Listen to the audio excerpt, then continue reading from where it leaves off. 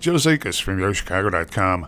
I'm headed to a hyper-convenient location in Lakeview East, just steps from Broadway, to meet Dan for a walk through a typical one-bedroom apartment at 634 West Cornelia, a vintage courtyard. We are in a typical one-bedroom at 634 West Cornelia. Great little classic Chicago courtyard building. We're walking in, and right to our left is our formal dining room. Hardwood floors, 2 windows, nice amount of sun, and a nice open kitchen. A lot of things you can do here, a table or a desk, lots of room. And now we're back into our entryway and going into a good-sized living room. Love the built-ins here. Bookshelves, lots of things you can do there. Love the vintage accents in these classic Chicago courtyards. But a big living room, again, 2 big sunny bright windows.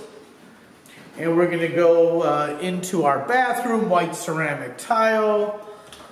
And a nice, a deep closet here. That's a nice closet space for a vintage apartment. And then into the bedroom. And again, the problem with some of these vintage apartments are smaller bedrooms. But that's a good-sized bedroom. I think you could easily do a queen in there, with a dresser even.